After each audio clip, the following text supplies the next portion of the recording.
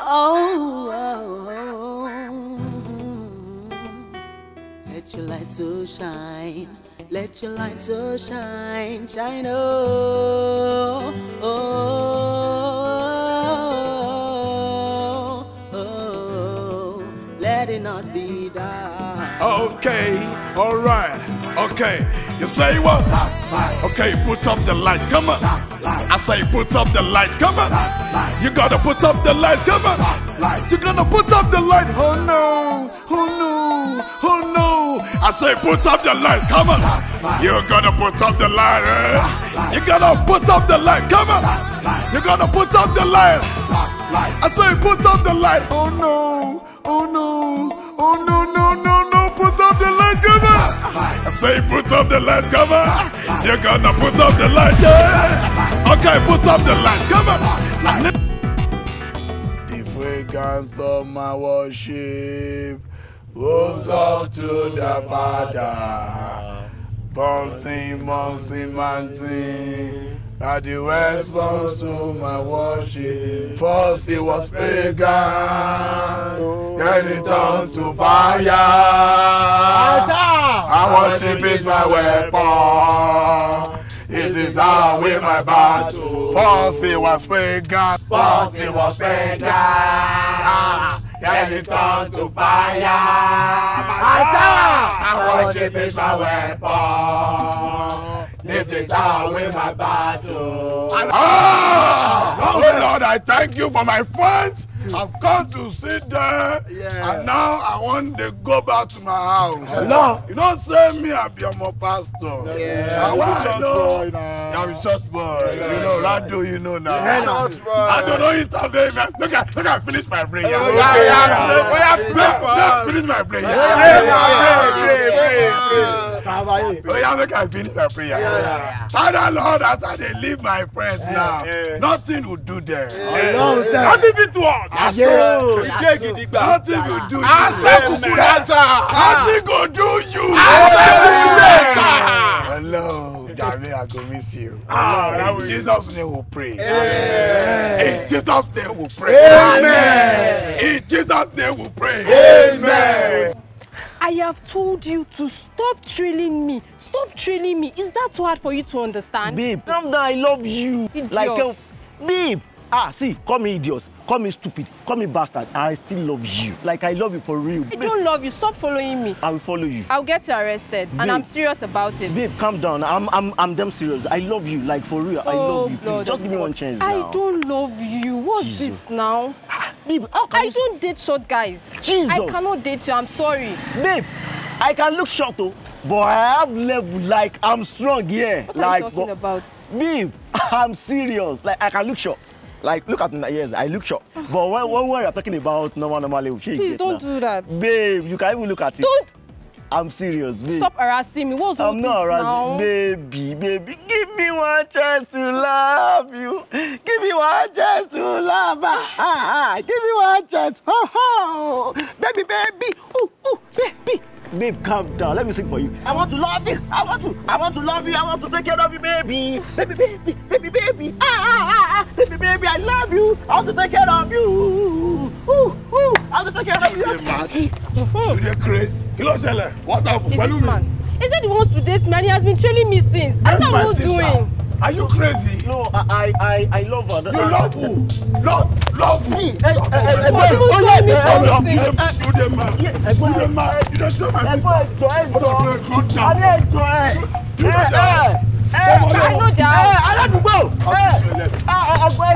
that.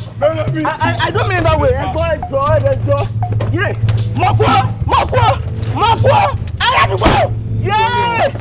Hey! You know their house? I know their house. See your boyfriend? He's not my boyfriend. I don't even know him. He's not my boyfriend.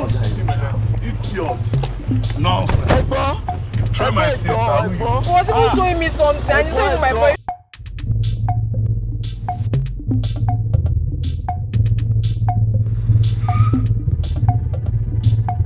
Is that the house? That's the father, sir. Mohammed! He's always fond of that. Hello, sir. Well done, sir. Who are you? Yes. You might not know me. My name is Dotman. That's what they call me. Okay. Say now you born picking where you no trainer. I don't understand. Now you born picking where you no trainer. Young man, I don't understand. You don't understand. You will understand. Now. You will understand now. Oh yeah, look here, you understand now. Oh yeah, come down. You the mad. No, get out. Get out. Kevin. You the mad. Alada, please tell your son that never in his life make to harass my sister again. Shut down this is my fault. Taking it. Not my fault. This one is young man. Are you okay? You okay? What do you want to do? I go beat you your sister. Yeah. I will nod you. Answer me. You go let me. My nod. My father. You okay? What? Don't tell me turn your son. Tell this one. What's his name? I don't want to know your name. Can't be married. I don't want to know. Any day where I see you with my sister, I'll go bring your dead body. Come here. If you like touch her, don't be a da. How dare you? Please. Are you threatening me? You don't threaten Dotma. Then I want lower. I too lucky.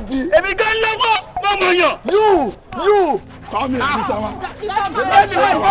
Wait. Come here. Make I send your father. Go meet her. You don't be touched. Go meet her. You disobey your father. Come meet me. Go meet her. You disobey your father. Women touch you. Come here. Your father said when you obey her. You the man. Calm down, Calm down. I will feel. Follow me. Calm down. Slap me. What do you want to do?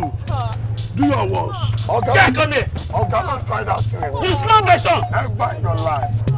I don't want to know you be. Old man size today. I've given you your size. You don't even respect old age. I know mine. You slap my son in my presence. Tell your son, train and well. Ma fille. What? Think about shit, a minute.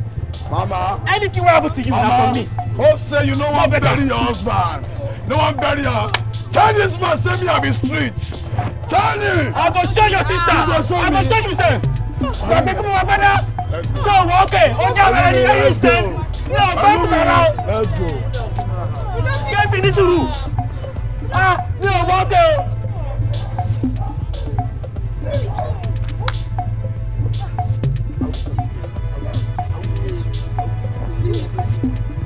Badu. Let's go. Kevin. Let's go. Move. Try it one more time. Kevin, I be man. I don't mark your face like your papa face. You go see. Nonsense. Idiot. Fool. Anytime he approach you, when he harass you, tell me. I don't mark this out. You okay? I will deal with you.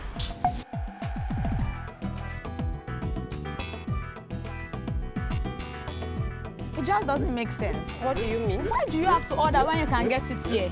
What kind of poverty mindset is that? I can get it anywhere I want. Besides, it's even my mom that will order it. So you shouldn't. Hey!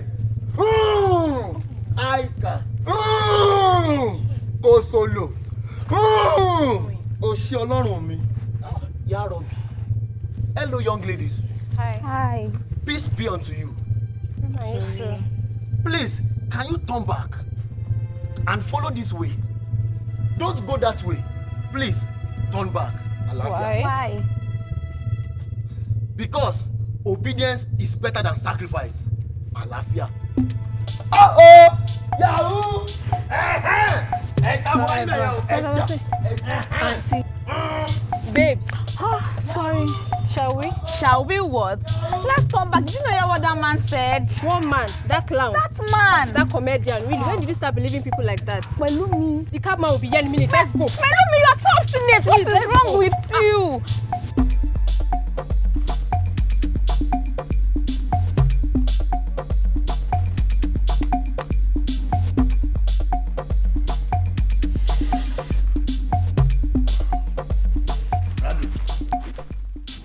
I want to talk to you. Welcome.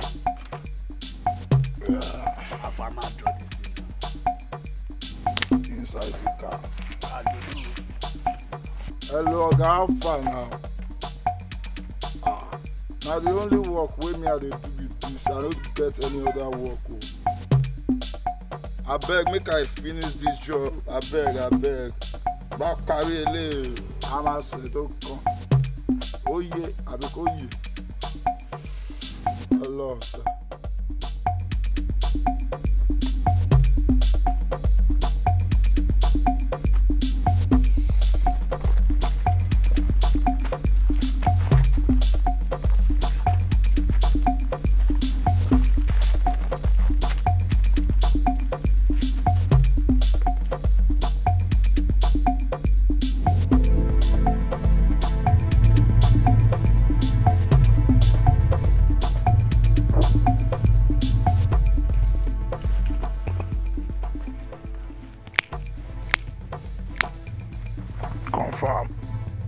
If I say PK, then we zoom in.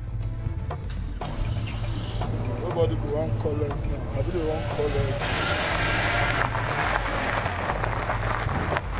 Gbé díẹ̀ wọnú mọ́tò yẹn. Gbé díẹ̀.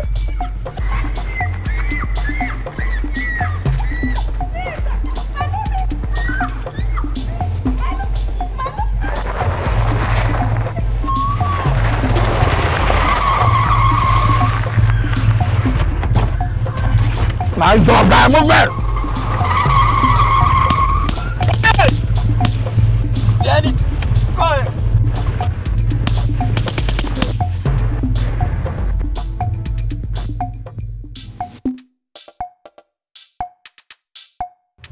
Mommy.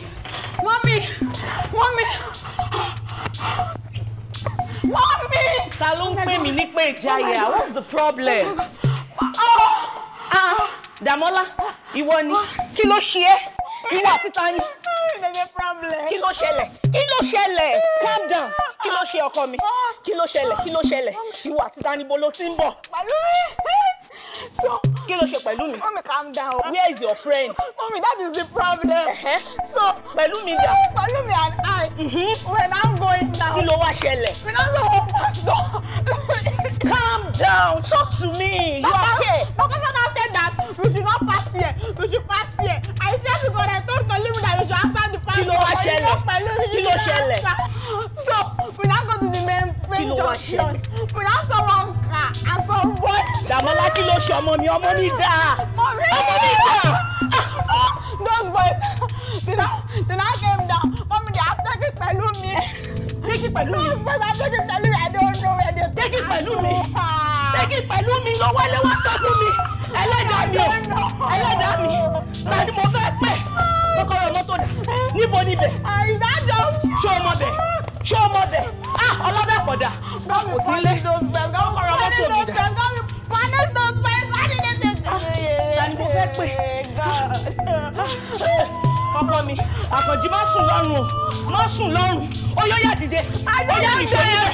Nìṣó ọmọ mi débẹ̀. Àwọn tó gbé ọmọ rẹ̀ ní oníṣó ń bẹ̀. Nìṣó jẹ́ ẹgbẹ́ ọlọ́dàpọ̀. Ó máa bá wa ń bẹ̀.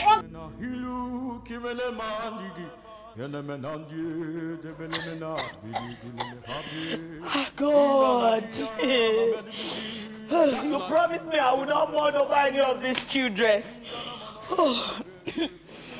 God of heaven.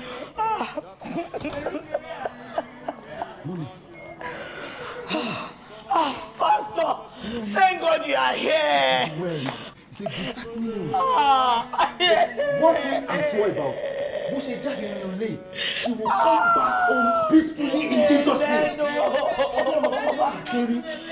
I will die in Jesus' name. So I believe God will help you. I'm praying. God will do it. Where's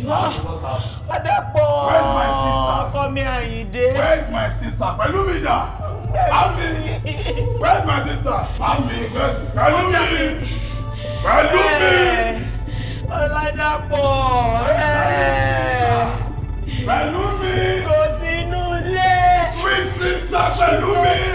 She's not there. Ami. Where's my sister? Pelumida. jáde ni ọkọ mi. Inú bí àpò. Ó jáde ni. Kidnap my own sister. Kidnap me. Wọ́n kidnap my sister. Ó lè ṣẹlẹ̀. Èmi dàgbọ̀. Atma. Ó wíẹ̀. Kó lè ṣẹlẹ̀ lónìí. Wíẹ̀ to wíẹ̀. Ṣàbò ohun àtọ̀rẹ́. Ọ̀rẹ́ dà. Ohun àtọ̀rẹ́ náà jáde o. Where's my sister? You are here and my sister is not here. Where's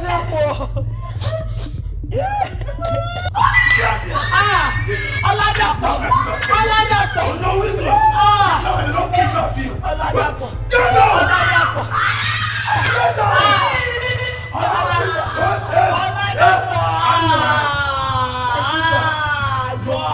Jọ ọkọ mi, má jà tún lọ pé èèyàn lọ́rùn pọ̀.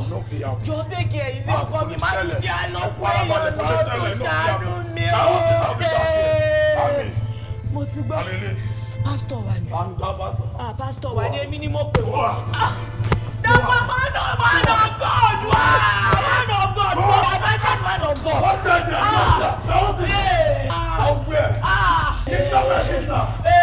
Dàpọ̀ ṣàánú mi.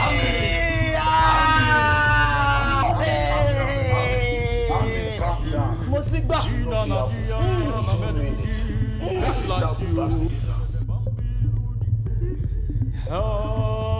Selemenamina kibede, kibidimina minulie, de kamenuke ganadi. Eselunama, inemenema, vanandigemenegaga. Insuliminebe, binadiada dantelebe gudugijugunaga. Iganana dili selena, intana mampela beda vampiriu disaza, kabada gamdeledi. Unimenta da bediona nagai, gidiginani, senamenandi elume, ibenemedi, kadididulime. Inana dia dulukutimi, bediga, gadjada da beme, binana di. Sunda da figi, gamdarugia, gadadi, handulugi. Igamen bilimende de gamdeladis isomenam de radio lobotam de yudibidi gamdeledian izanananda badadiana nadiana nadiana nadiana nadi Seliu bebene minana ida kibele hulizaninata enda de bene badida kagaye Hivaga gandi gama mamadio balatiobe izuluna telina dulienu dume Ibenemenamina di police alina di Sanana na diana di vinemene simenemene va yudibidi gampeledian Zanananda da diana di Seliu bebenemina naida kibele hulizaninata Seru kusi yalo Baby. Turn it up! Okay, make I call her baby. Ado. baby. Oh yeah, that's a cool power. That's a poker the power. Owó ni kókó.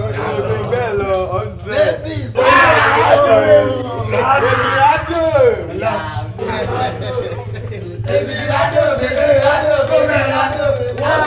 Follow me down. You see as I do so.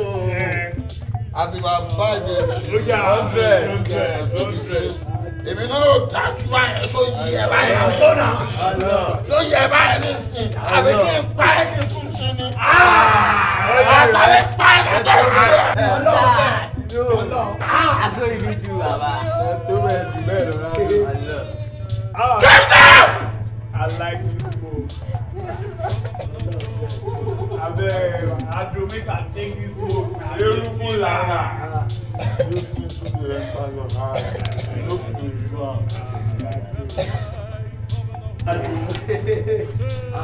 May the grace of our Lord be with you.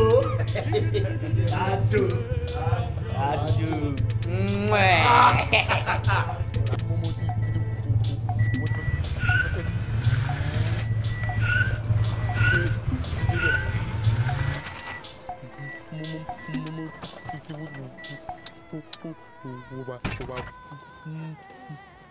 mo ti ìwọ́dà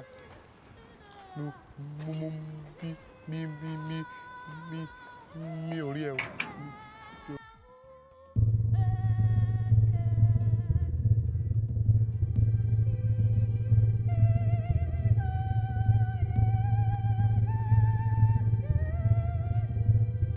Alpha ọ̀rẹ́ please come, my friend.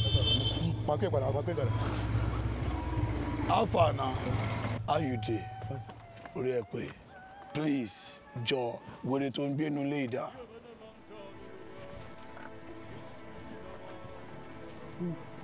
Wèrè wo? Wèrè tó ń gbénu lé, where is the old man tó ń gbénu lé? Kò sí. You don't mad? No.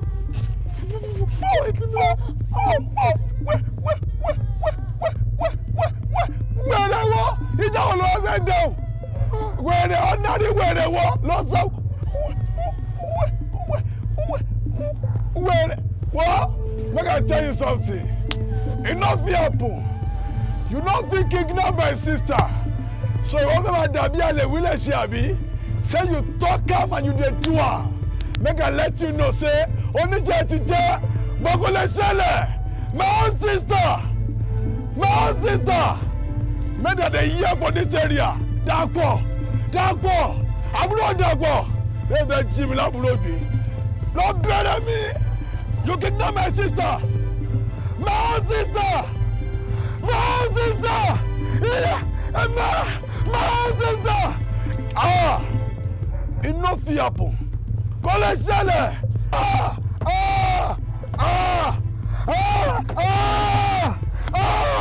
Àbúrò Dàpọ̀. Don't worry. You don't know they follow you drop play abi. What padlock ilẹ̀kùn? All this thing we don't know before.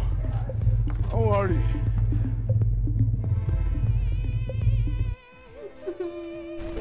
Mommy, please help me. Carry your face up, my friend. Mommy, please help me. They want to kill me. Give them whatever they want. Mommy, please give them money, anything they want. I don't want to die. Mommy, please help me. Carry your face up, my friend. Mommy, please help me. They want to kill me.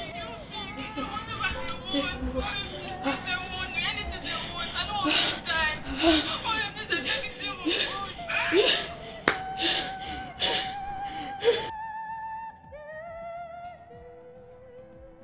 Hello, sir. Sir, mi ò gbọ́ o. Hello. Mo ti ń gbọ́ yín, sir. Ẹ wò ó. Bákan náà ni o.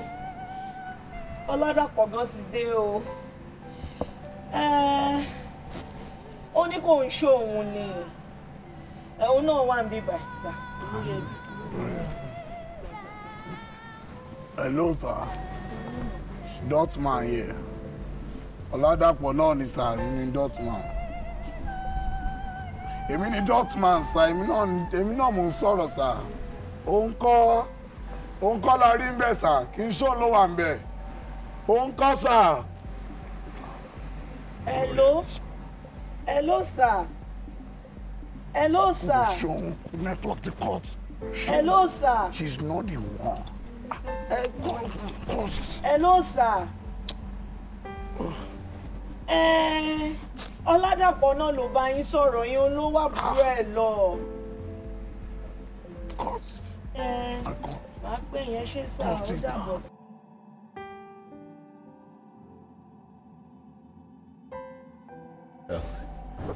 It is well, my brother. Mommy, I am ready to go.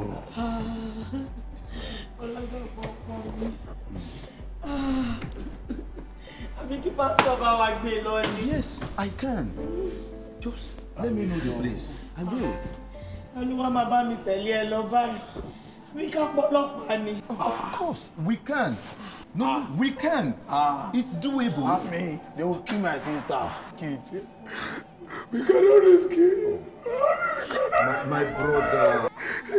No, my brother. Be encouraged. You have been behaving very brave and strong. No, be encouraged. go and come back safely. In the name of Jesus. My brother, be encouraged. You are covered with the blood of Jesus. The glory of God will envelop you. In the name of Jesus. You are going and you will come back. Not only you, but you and your sister.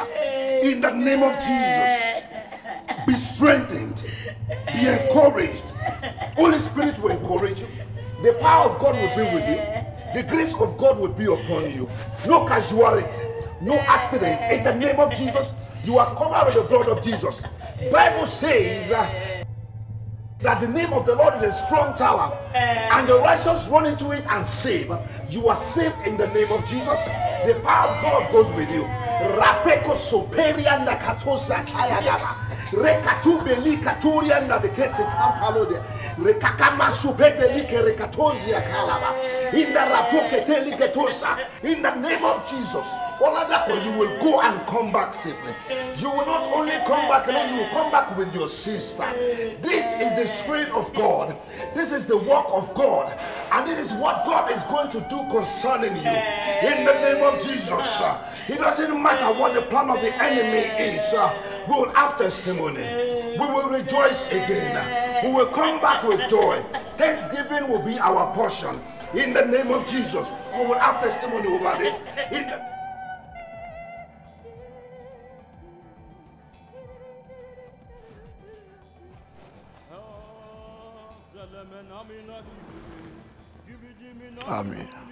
I'm here for my sister. I'm not a cultist. Okay.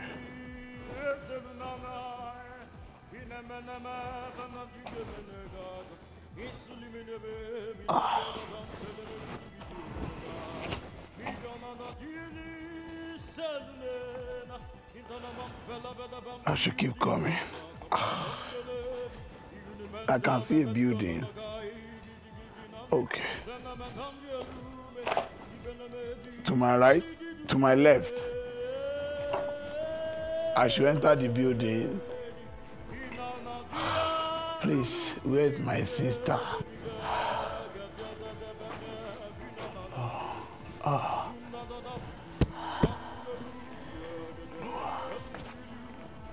Lord help me. I'm here.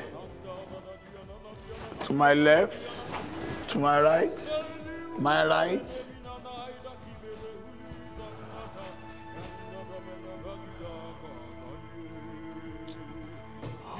There is not.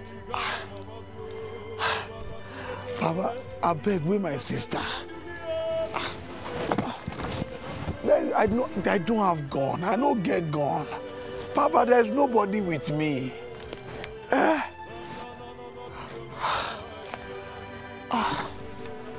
Make I move forward. I don't get gun.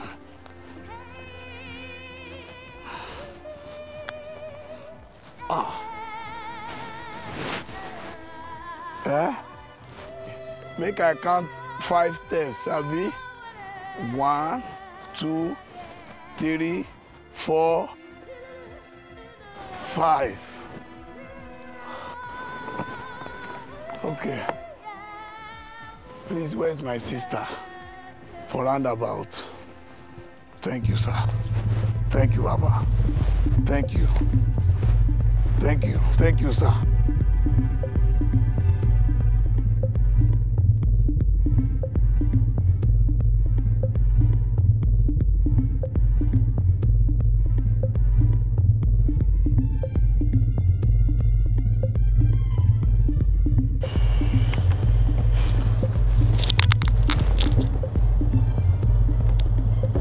Rado!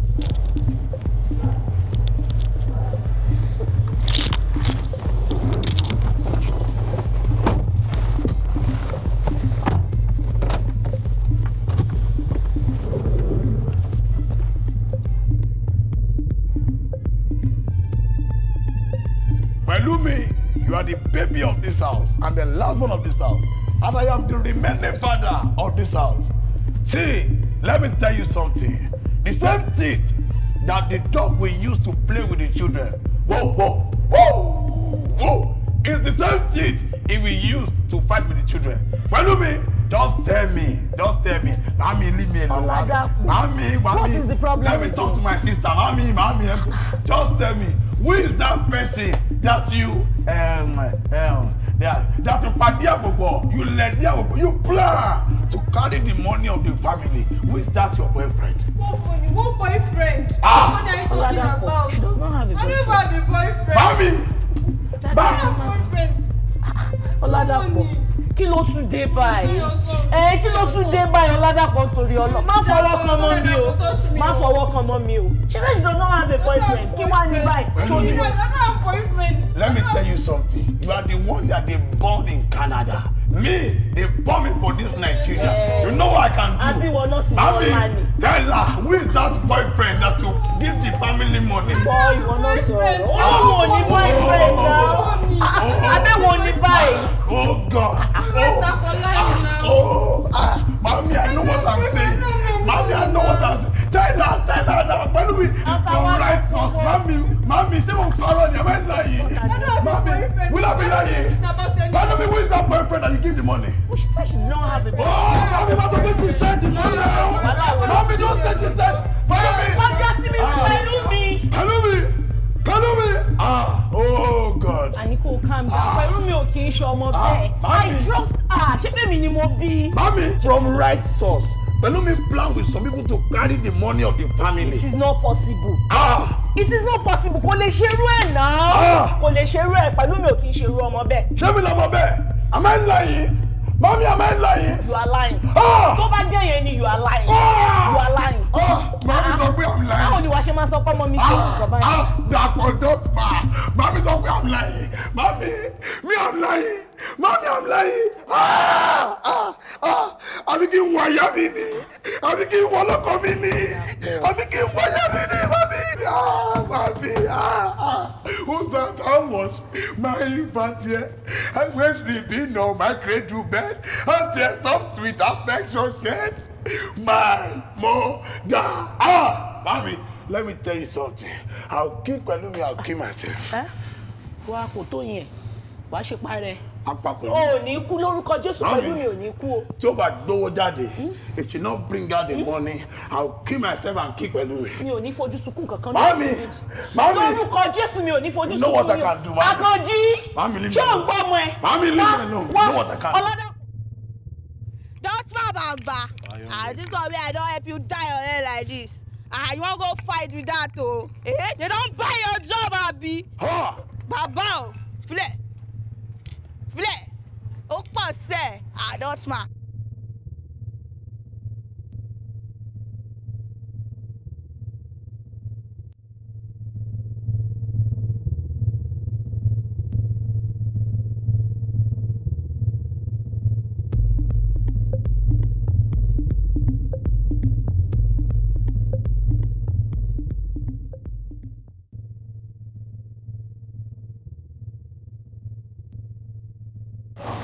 Alpha, you know they among them? You know they, I don't check, you know they. But now yeah, I see on that day. You know they.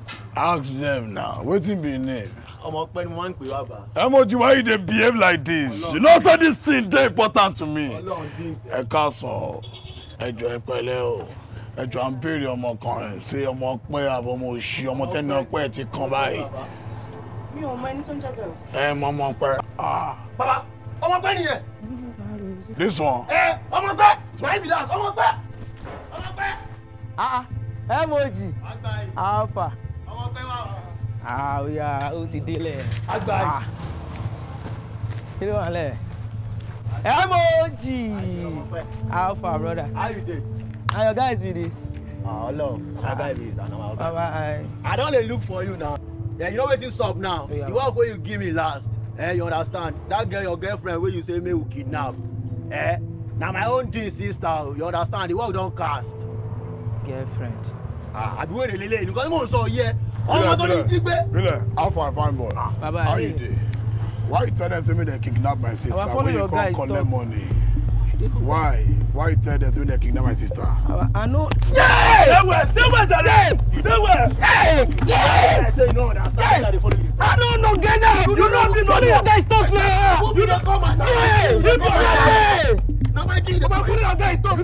I don't know the guy now. You know what?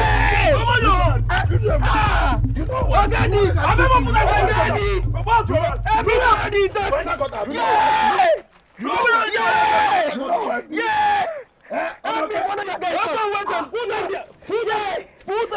This one the man. You know what, B? I don't know why. I know you're getting. Why you tell us? Ignore my sister. Emoji, What you talk? Talk to me. You know what? Talk to me. Mama, I don't know the guy now. You know. Emoji, give me the You know. I know. Why you gonna? I don't know. Go punish you. I don't know. She's not fear again now. Go punish you. Go punish you. I don't know. Take him up. Stand up, my man. Stand up. I don't know him. Why you tell them say me they kidnap my sister? We are our family money where you collect. If I call it no be me now. Now one pastor like that. I swear no be me. Now one pastor. Now pastor. Talk out that pastor Lade. Pastor Lade.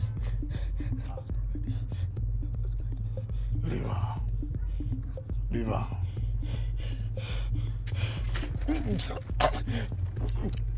Tell me the truth. Who is the pastor? The same pastor Lade. I know one pastor like that. You sure say not him? Pastor Lade. Pastor Lade. So, now you tell me you kidnap my sister. Where the money? I don't know. I don't carry the money. I don't carry the money. I don't give it. Pastor Lade.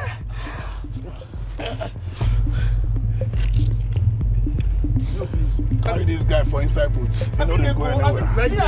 If he dey lie, carry her. No, go meet the pastor. I'll take kill this guy. Carry her. No, go inside boots. Open the boot, my brother. Emoji, why you can't see that? Emoji, why you can't? Enter here, my friend. Emoji, don't cast me now. Emoji. You sure say that pastor send you? You sure that he send me? I don't know. He send me now. Now he send me. The guy don't get here for here like this. You know him now. Don't go there. Yeah. Wages are see this. He's dead. You don't die. Don't punish your papa.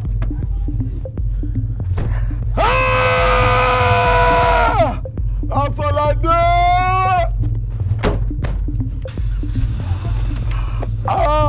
Anger activated.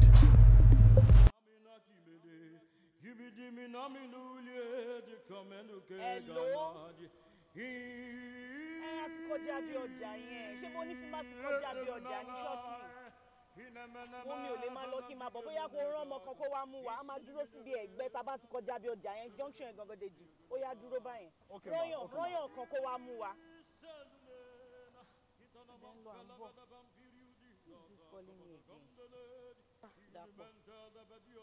Hello Dàpọ̀. Kí ló tún ṣẹlẹ̀?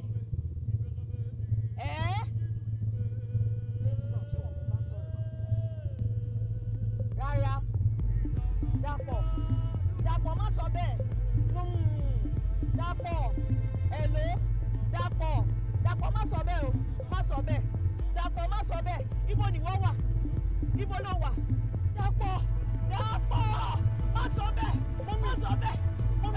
Kí ló ṣe yín wá? Kí ló ṣe yín mọ́mí? Kí ni kí ṣe wá mọ́mí? Kí ló ṣe yín? Mọ́mí kí ló ṣe yín? Ṣé kí n sọ sọ́jà nípa àti kí n máa lọ sọ́tún? Mọ́mí kí ló ṣe yín?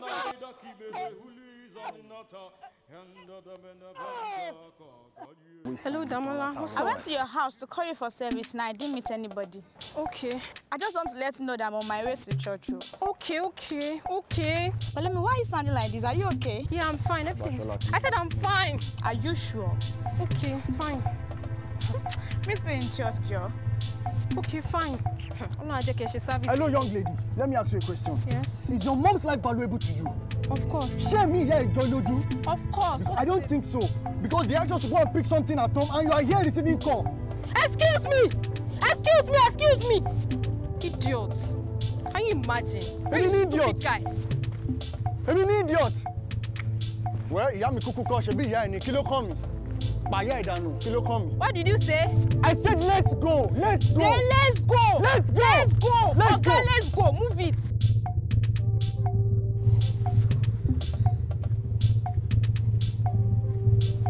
Yes?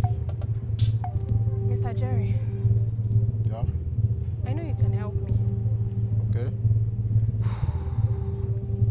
I need a gun. You need a gun. A bomb.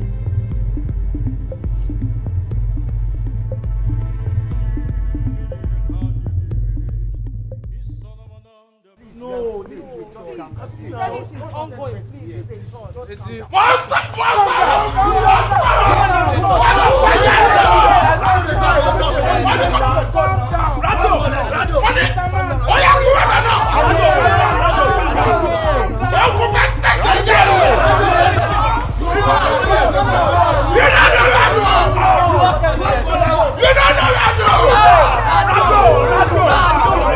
I be church boy. But I tell waiting no right. I not come for you people. I just want to see Pastor Lade waiting really. I know if I see him.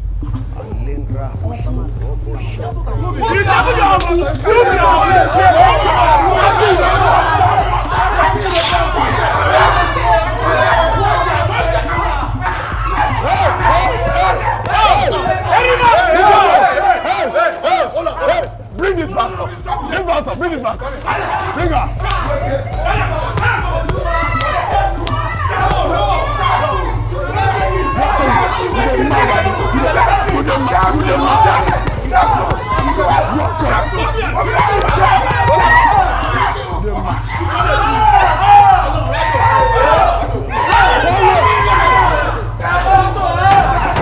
Go for what? Someone deserves to die. I want to kill him. I don't care what happens to me after that. Just let me know. Do you have a gun? Yes or no? I am the pastor in charge of this place. Oh, please, I am begging you. Thank you, sir. Whatever it is that would have happened. Thank you, sir. Whatever it is that would have happened. Please, let's talk as brother to brother. I know you are hot. Whatever it is, talk to me, and God is in control. Thank you, sir. This is the house of God. Thank you, sir. Please. Praise God. Hallelujah. Pastor, I respect you. Thank you very much. Me, I'm a church boy. My name is Oladimeji. You call me Dutchman. I'm the dean. Sir, yes. One of your pastors, I just want to say, Pastor Lade, he has done what he's not supposed to do. Exactly. And I want to say, that's all. Is that all? That's all, sir. Honor us. We honor you. I will do something about it. Thank you, sir. We want to see you now. I am begging you, I'll do something about it. Thank you, sir. Can somebody get me Pastor Lade? Get him, boss! Please, get it for me. Get him, boss! No problem. Get Pastor Lade, why you dey look? Get it easy. Gentlemen, take it easy. When I get Pastor Lade for us. Please, it's okay. Sorry. Where is he? Find Pastor Lade. You can't find him? No, sir. But I saw him some few minutes ago. I just Where checked could the he? water. I checked the restroom. He's not there. Did you? I saw him as well. Did you check the toilet? Maybe you can't find him. Please, gentlemen, just hold on. Give me some few minutes. I'll be back. I'll be back. Rado, it be like enter the church, scatter. Rado, calm down now. This pastor wants smart. No shadow. Oh yeah. Baba shadow. Shadow. Oh yeah.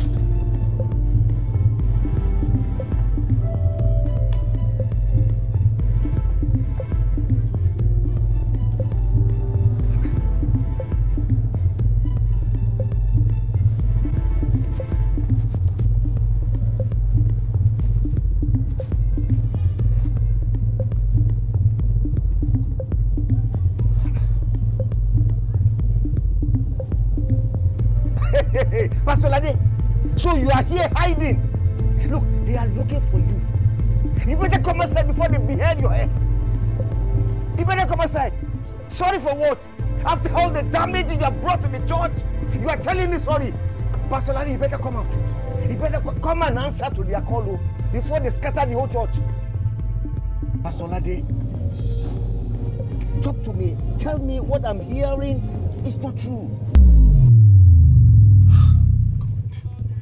I do not want the bank to take over my properties. I worked really hard to get these things together. Please, how can you be of assistance to me? I really need this money. Okay, calm down, sir. I understand how you feel. But you have to understand me too. We actually have this money. We do, but getting it out is the problem. Besides, if we get this money out, when are you likely to return it? That's not a problem. In 3 months, 2 months, 2 years or... 2 years? I mean 3 months. I should get that post to you. As soon as I get it, I'll give it to you, please. That's fine, sir. Like I said, we have this money. And I really do want to help you, but getting the money out is my problem. I don't know how we'll do that. I don't know how we'll go about the whole issue. You know, my brother, my mother, I don't know. I really don't know.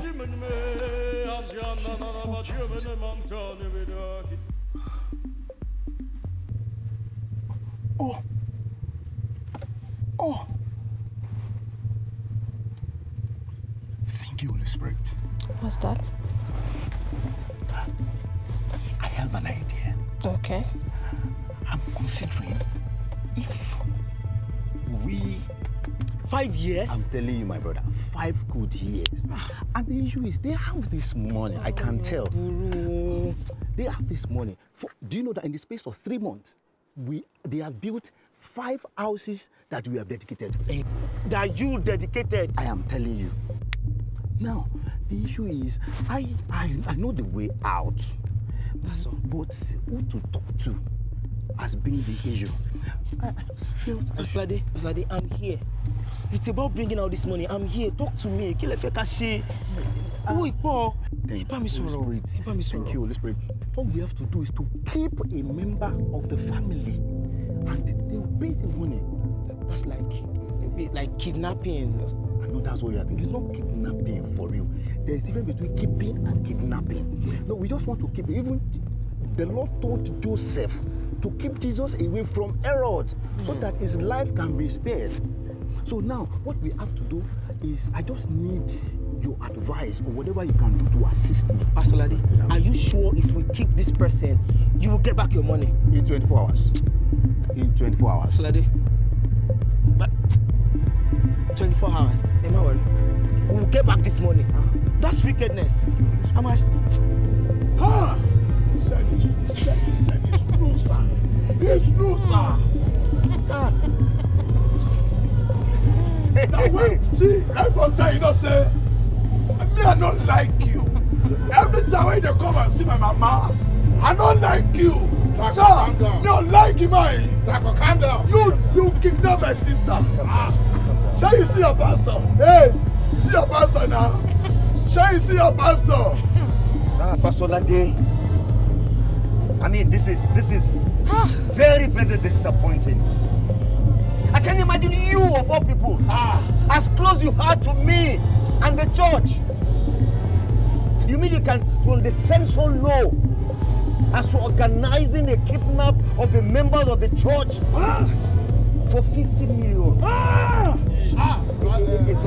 It's okay, my brother. Please, I'm sorry, please. We will sort it out. I promise you we'll sort it out, please. Please, thank you. Oh, what do you want to resolve, sir? What do you want to resolve here? Pastor! Pastor indeed! Man of God, brother, Adakatiri. Abi, mi ṣe wà yìí. Mo mọ bí mo ṣe ń ṣe nǹkan mi. Mi ò kí ń lọ sí church. Bí mo ṣe mo máa ń wà lẹ́mi kí n sin Ọlọ́run mi. Because mi ò ní jẹ́ kí n máa gbá mi sọ́ọ̀tù, kí n máa gbá mi sọ́ọ̀sẹ̀ yìí Pastor 419. Máa ṣe bí wèrè káàkiri. Sórí bó ṣe tá àbùkù bá ọmọ ọjọ́ tó tàbùkù bá orúkọ Jésù nínú ìjọ yìí. You have really messed up. You have disappointed me, Pastor Lade. Everybody sorrow. Let him know what he has done. And let me know if we are collecting the money back. Definitely. Ibi tó wò yẹn bá á sí, Ibi tó wẹ̀ yẹn bá há sí ó máa gbé jáde. Madam, kílódé Ẹjọ́ má ṣe yes lẹ́yìn mi. You have to pay it o. Ẹ láti dá owó yẹn padà o. Ìyẹn gan ló máa jẹ́ kí ìdáríjì yẹn kó ṣe kí ni kó kúná. Sir, it's like this man doesn't know what it means to be a child of God. If you want to be a light, be a light. If you want to be darkness, be darkness. For God so loved the world that he gave his son. And whosoever believeth in him will not perish but have everlasting life. John 3:16. Am I correct or wrong, sir? You are very, very correct. So, sir, I'm a church boy. Right on time. Don't judge me by my look. Sir, help me explain to this man. He needs to understand. Make this man understand. I will. And people like him wait till outside. Make them hear well. Talk to him. He got his son. Yeah, okay. Pastor Lade, can you hear that? If he, even at his condition, knows the scripture. Pastor Lade, have you forgotten what the Bible says in Luke chapter 11:35? Tell him, please. It said, be careful that the light in you does not become darkness. Tell him. This is exactly what we are trying to portray to the world. Sorry. Oh my God. You need to repent. People like you would have made a lot of people to go astray. It's all right. It's all right. It's all right, please. It's all right. Gentlemen, we will resolve this issue. You can see that he's remorseful now. Please, let's forgive him. Your money will be handed back to you. That is it. We will settle that matter. Hi. It's okay. Gentlemen, please, it's okay. I'm sure you have seen what you have caused. Pastor Lade, you need to repent. Don't allow the devil to take you out of his kingdom because of 50 million naira. You want to truncate your destiny. O fẹ́ sọ ìjọba nù, ìjọba ọ̀run o fẹ́ sọ nù to the 50 million. Lade, you should know that your life is much more important than 50 million to God. Ìlú ní 50 million tọ́lọ́run lè ṣe fún ẹ. Lade, I'm disappointed. I'll continue to pray for you. My brother, my gentle brother, I am impressed by the way you have been talking. In fact, when you quoted John 3:16, I was so impressed. And like you told me rightly that you have been a child of God. Church boy. You have been you have been a church boy. Yes. I am impressed. That means there is something in you that is still attractive to God. My brother, I don't know much about you, but I want to believe that there is something in you that God still wants to use. Forget about the way you have been living. God will take you the way you are. Now listen to me, you know that there is moderation in everything. Please, I am asking you, if anybody has offended you, if maybe somebody has made you to lose the track, you don't look at short people. Looking unto Jesus. The Bible says he's the author and finisher of our faith. Please, I'm begging you, come back to Jesus. It's never too late. He said, even though your sins be as scarlet, he said they shall be as white as snow. Please, Jesus will still accept you the way you are. I am not looking at you in the physical, but what I'm seeing in you, my son, is that God is going to make you an evangelist worldwide. Amen. That is what I've seen in you, my brother. You may not see it, including your friends. Amen. God can still use you to even pray for people like him, and he will repent. Please, you need to. Hello, Pastor. Look here. Lade is talking to you. Look here, sir. Pastor, because of you, see, converts like us, we are always desperate for Jesus. When they convert people like us, we do it. If you want to follow the dark, we make it real. It's for the light, we make it open. Because of you, me, I will follow light. Glory to Jesus. You will now see how to live the life of Praise Jesus. God. Praise God. I will take this man. I will remove all these things. Then I know the Holy Spirit will come inside of me. I don't know what is happening to me. The heavens want to open. I want to be doing signs and wonders. Amen. I want to make my yes be yes and my nay be nay. Amen. Amen. I agree with you. Yes, you are very good. You are very good, my son. I will convert. I'll combat Abuloi. I'll be happy. I'll combat you. I'll be happy. I'll be happy. Glory of God. I'll combat Rado. Oh, I'm happy. I'm happy. I'm happy. Mr. Rado, no, just prove to this man how the child of God should live. We live with contentment. Anything that comes to us, we are okay with it. That is it. That is it. I'm happy. I love you. Thank you, my son. Are you a Jesus? I am a child, a reflection of Jesus Christ. No, the light. He's a lie. Let me see your hand. Are you the one that died? You cannot die. This pastor, because of you, because your light is shining. Shining, yes. Your own light is white light, yes, but the light of this man.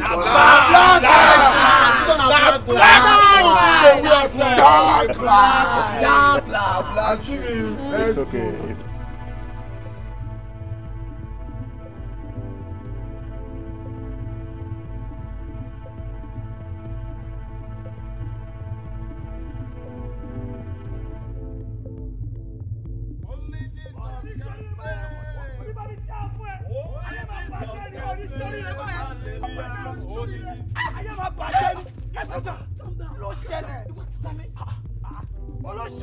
My brother, don't say that. Mr. Man, don't say that. Go pay.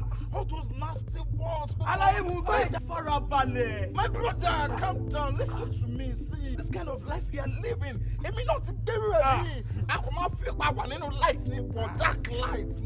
But the light don't let one or love Jesus Christ. Oh, shit, my boy now. Calm down. Oh, man, do best, Ronnie. Rado. That's my name. But right now, people call me Evangelist Rado. So yeah, I'm not a new convert. So already, Joe, people be a year go pay. Inu Jesu ne kon leyon le kwa. So Joe, life here go go show for. Joe, cause nothing back on. Yes sir. Say Jesus. My brother. Ojo ta ba wi bini bi wole. Say Jesus. Say Jesus, my brother. I don't want to go too fast.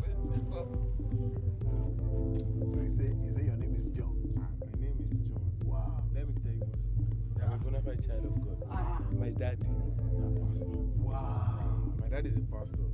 Very powerful pastor. Wow. He did lose anything. Wow. So mommy is an evangelist.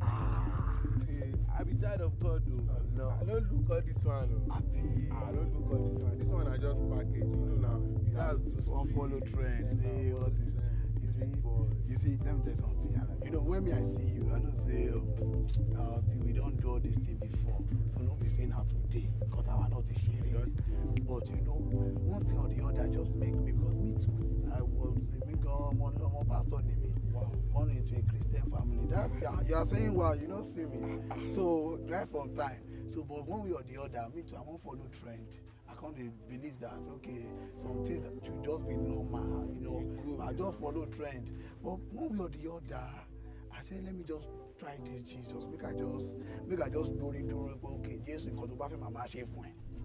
Kelvin. Yeah. Oh, what did you say your name is? Kelvin, man. Look here. Yeah. Do not even bother to stress yourself, okay? Babe, I'm not. Like, I trip for you. That is, I've been trying to follow you since all this while. Hey. And I've been asking you how things. Just give me a chance, that's all. Like, Kukutei. me, At you. babe, me Hey, shake. can share Stop, babe, me shake kukute. It's because you are putting on heels now. Really? Yes, now. Oh yeah, let me off it. Stop Wait, it, let me off it. How we are same size? Look at it now.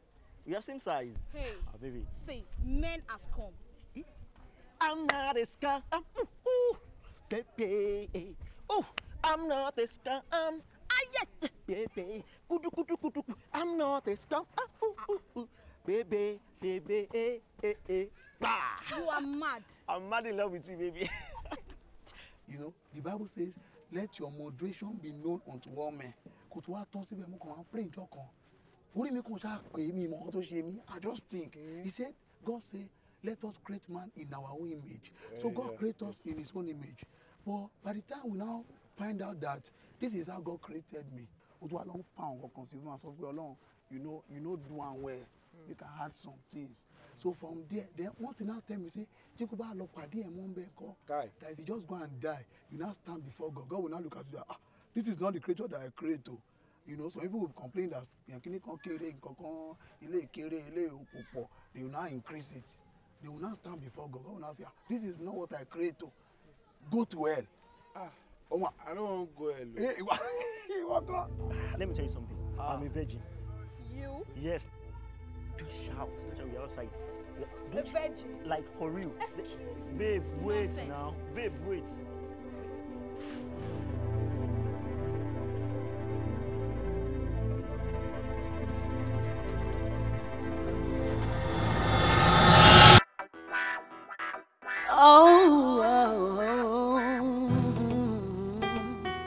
Let your light so shine, let your light so shine, shine, oh, oh,